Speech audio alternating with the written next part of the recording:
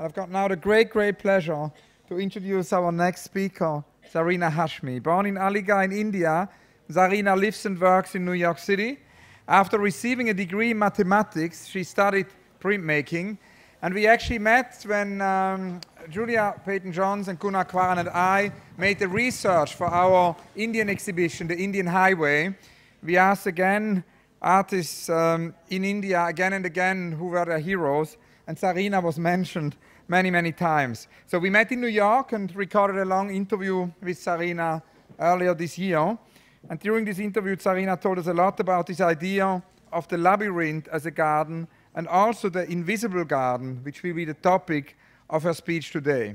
Zarina's work is in the permanent collection of many museums, the Victoria and Albert Museum here next door, the Bibliothèque Nationale, the Hammer Museum, the National Gallery of New Delhi, the Whitney Museum. A very, very warm welcome for Zarina Hashmi. Thank you. Very nice to see you. Good to see you. Thanks for inviting me here. And in the meantime, I have changed the title of my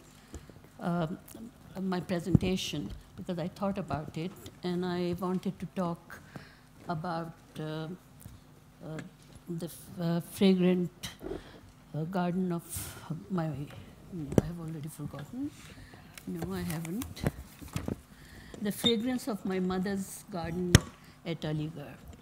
The reason was that growing up in India, there are tons of books which have been written about Islamic gardens in India,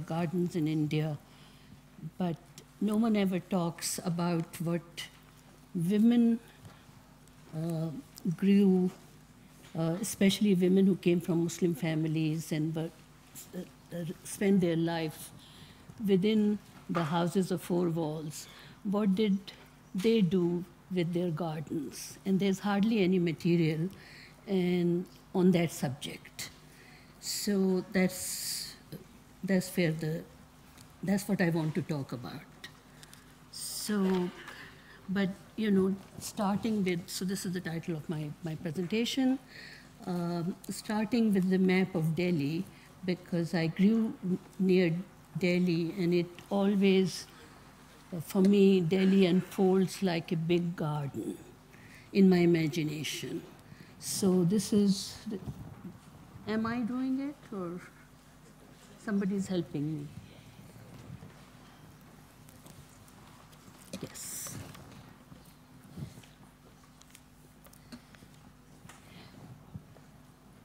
So that is where I got used to. The first time I looked at Mughal gardens and my eye was trained in the architecture and the refinement and geometry. And the geometry has stayed with me all the time, and I love mathematics and architecture. I grew up in a very traditional Muslim household where male and female quarters were segregated. Women lived very traditional life, and my father, being an academic, he lived a life which was influenced by his colonial education. So these were two worlds, and I was privileged to negotiate between different language and different aesthetics. And that has served me very well in negotiating my life for 50 years outside of India. So I'm fairly comfortable with different cultures.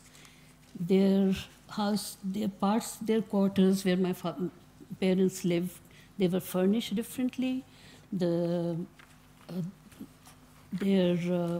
it came to gardens, this is the outside of the house, and the house doesn't exist anymore, but that's where I was born, and this is the house I grew up in. When it came to selecting flowers, we can even do the second one. This is the one view. So this is my the male part of the house was, or the garden was very large, with lawn and fruits and all sorts of plants which my father ordered. And my father ordered seeds from foreign catalogs and tried to grow them in the arid, dry climate of northern India. My mother stayed with traditional garden, and her choice was always plants which were fragrant.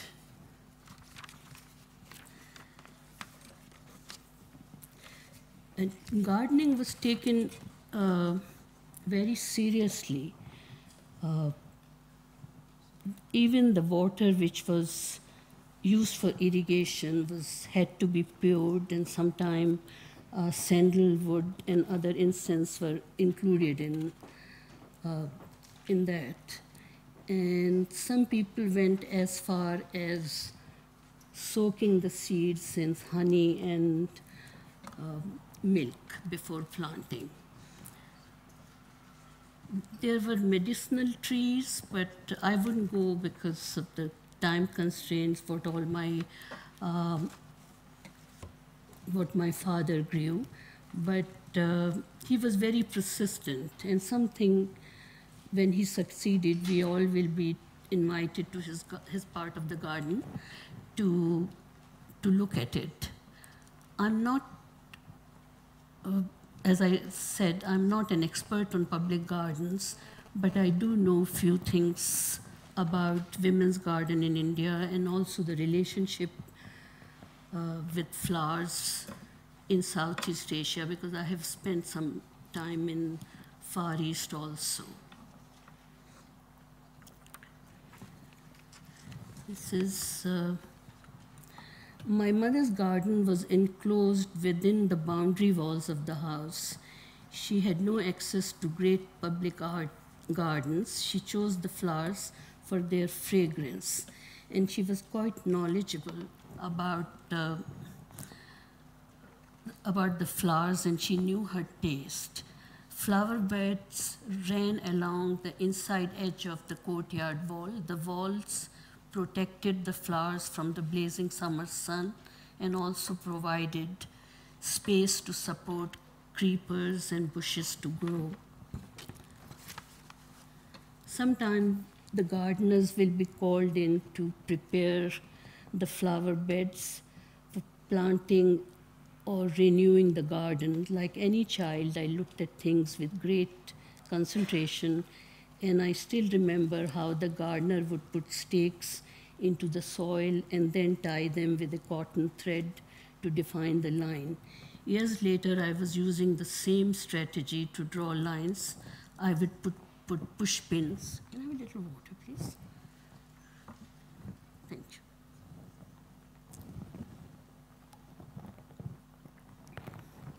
Thank you. And drawing board, and then tie them with cotton threads, using the thread to guide the hand. The stake and the thread would be left in the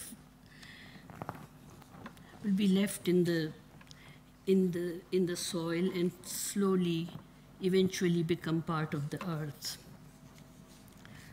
There's a whole list of flowers which my mother planted.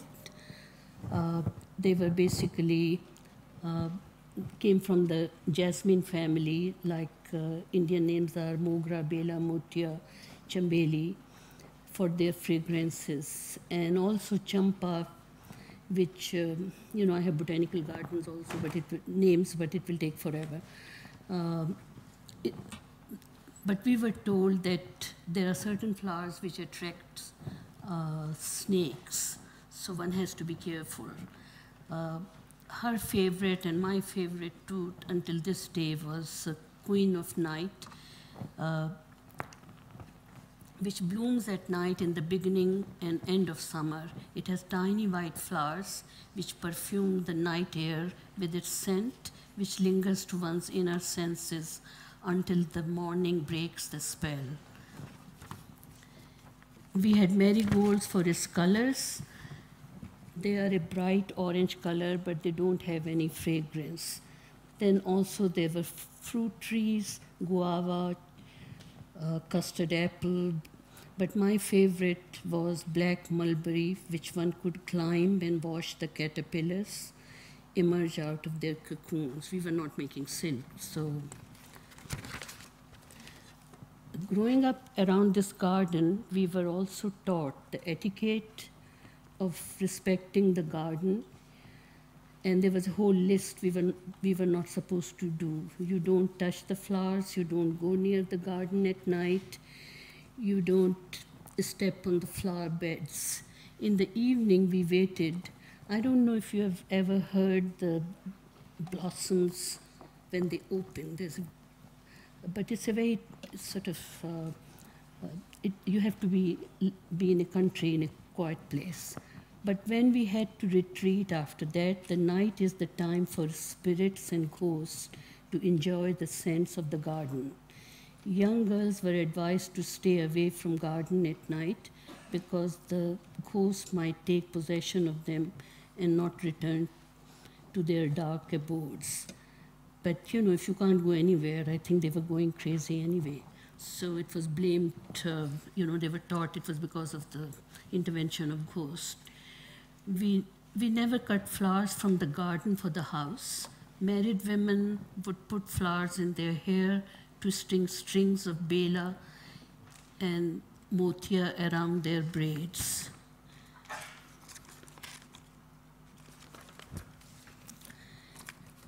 I think the kind of relationship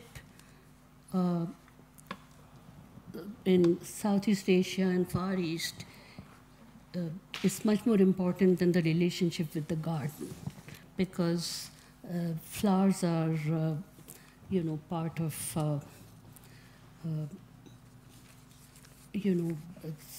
it's part of life for in religious practices, marriage, and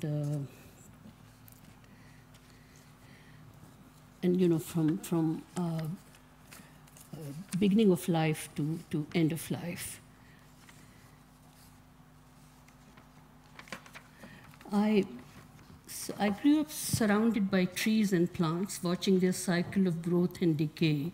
The garden was part of our life, but like my parents' garden and their houses, there were two different sensibilities.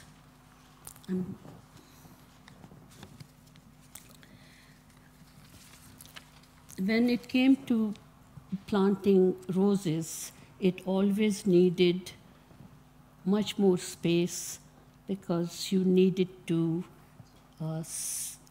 enjoy each rose without the interference of other roses.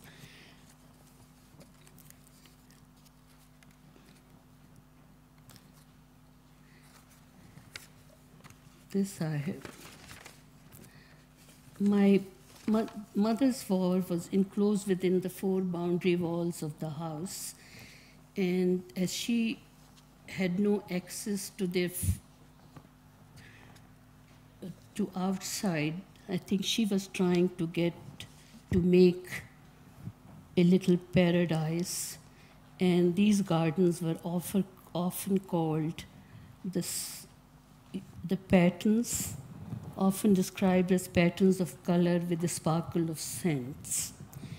Flower beds ran along the inside edge of the courtyard walls. This I think we have. There was always an emphasis on geometry. Flower beds were planted in precise rows and with different colors. The local harvest festivals were, what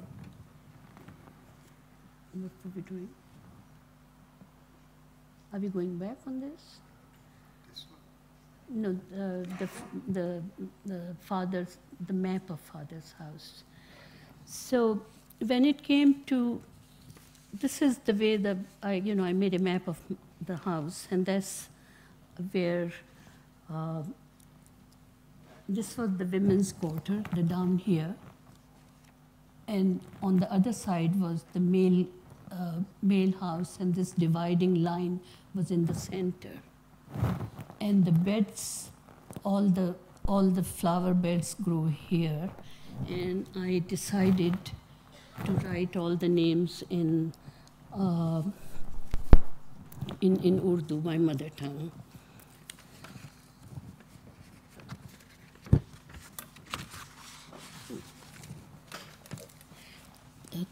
Throughout my travels, it was my mother's garden and her fragrant presence which remained most vivid in my psyche. She didn't like to be inside the rooms. She enjoyed being under the sky where she could imagine other places and other worlds. I often wanted to share with her my experience of watching boats full of flowers floating on the river Chao Phraya in front of Wat Arun in Bangkok, or in Bangkok meditating in a garden which had no flowers. The sense of being enclosed within four walls of the courtyard was an opportunity to reflect on life. On summer nights, we slept under the stars, and one would plot one's journey of life. Sometimes it would keep you awake until the sunlight faded the star from your vision. On my last visit, I went to see an old friend of my mother's growing up. I did not know anyone who lived in a high-rise building. Now she was living in an apartment complex. She turned to me and said, "It's so strange to live in a place where neither the floor nor the roof is yours." I was reminded of a temple I visited in South Asia, where they had a wall lined with numbered tin boxes containing ashes of people cremated in the temple. It looked like a grid of a high-rise apartment complex that is placed to end your life, not to live your life. The last time I had a patch of earth to plant a garden was in Delhi, more than 50 years ago. Now the only plants I have are on my windowsill, but every new blossom is still a reason to celebrate. And the last one was the fragrance, which I did in memory of my mother. So I didn't away.